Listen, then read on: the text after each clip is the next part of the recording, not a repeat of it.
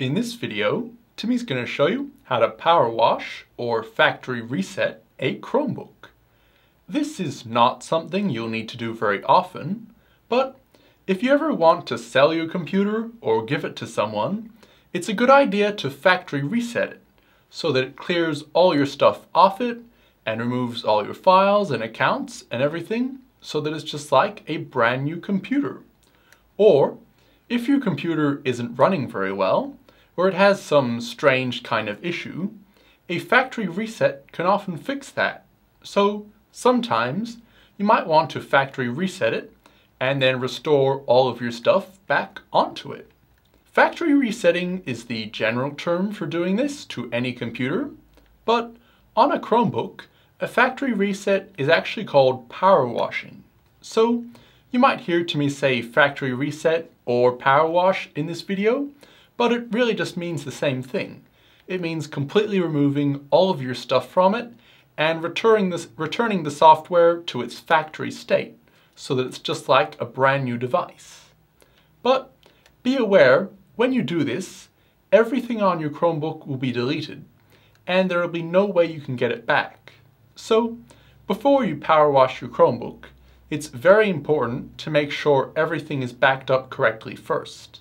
That way, you won't lose any of your data. Timmy has a separate video showing you all the different things you need to do to make sure everything is backed up on your Chromebook before you power wash it. So, if you haven't already, pause this video and go and watch that one first to make sure everything is backed up correctly. But once you've backed up everything and you're ready to go ahead and power wash it, this is actually the easiest part.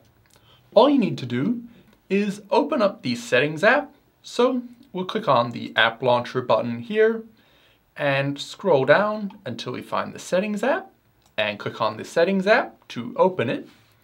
And then in the Settings app, you'll need to scroll all the way down to the bottom and click on Advanced here, and then keep scrolling down until you get to the bottom again. And now, the very bottom option here will be Power Wash. And next to where it says Power Wash, there'll be a Reset button. So all you need to do is click Reset, and then it'll pop up with this message saying a restart is required before you reset it. So you basically have to just turn your Chromebook off and on again before you can reset it. So we'll go ahead and click Restart here. And now the Chromebook will basically just turn off and then turn back on again, like when you restart it to do an update, or when you just turn it off because you want to turn it off and then you turn it back on again later. But this time, when it comes back on, instead of seeing the normal login screen, it will bring up this message that says reset this Chromebook.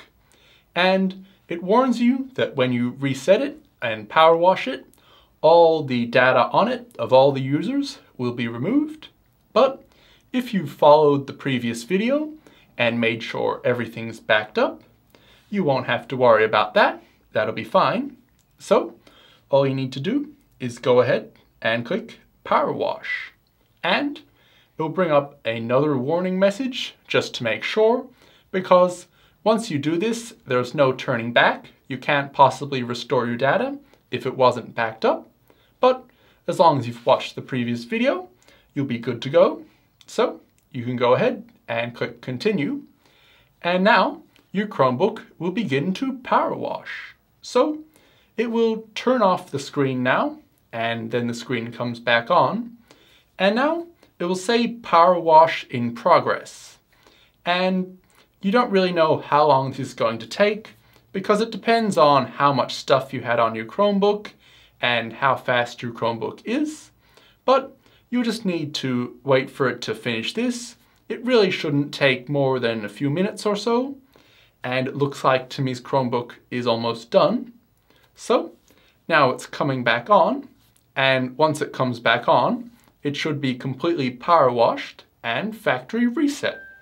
So this screen it comes up with here, saying welcome to your Chromebook, is exactly the same as you would see if you bought a brand new Chromebook and turned it on for the first time.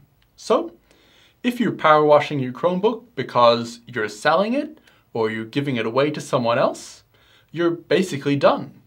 You can now give it to the new owner like this, and they can turn it on and sign in with their account and start setting everything up the way they want, installing their own apps and everything, because none of your stuff will be on there anymore. But if you're power washing your Chromebook to fix a problem you had or something like that, you'll probably want to set it all back up with your account and restore all of the stuff we backed up in the previous video. So if you want to do that, or you want to see how to restore all of your stuff on a new Chromebook, be sure to watch the next video in the series by clicking right here.